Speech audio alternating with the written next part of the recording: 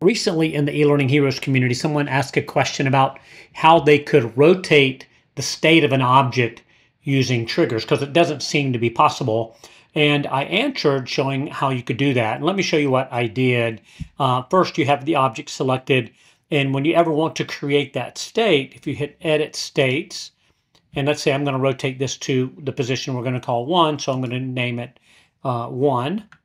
And I'll hit Add. And where the dilemma came is when you come up here to your format options, you don't really have the ability to rotate when you're in a state. But what I suggested, and this is one of the ways you can do that, is to cut this object while you're editing the state and paste it back. And then you do have the rotate option, and you have that ability to do that. So if I were to rotate this one, for example, to the 1 position, if I were thinking about a clock, and for my next state, I'm going to duplicate this one and call that 2. And then I can, again, rotate that here to the 2 position. And I'm guessing at where these positions are. And I'll just do another one here. I'll call this one Surprise 3. And then I can rotate this one to the 3 o'clock position. And so that's one of the ways you could do that. And then, you would come in here and begin. So for example, I've got some variables on these items to add and subtract values. So then I would just begin to create a series of triggers that would say, change the state of the dial to the state of, let's say 1. And I would do something like when the variable changes. On dial, and under the condition that that dial, equaled the value of 1. So let's just pretend like that's what we're doing. And now I'm going to preview this slide. And as I increase that value, you see that state has changed. So that's what they were looking for, something like that. But as I thought further about it, there's actually a lot easier way that you might want to do something if you were going to rotate. And let me show you how that would work.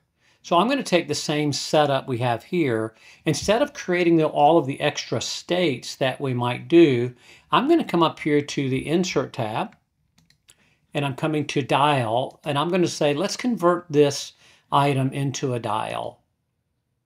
And you'll see that it starts here with the 180 degrees. I'm going to go complete circle, so I'm going to go 360 degrees here. I am going to keep the 12 steps in here. And I am going to start with the value of 0.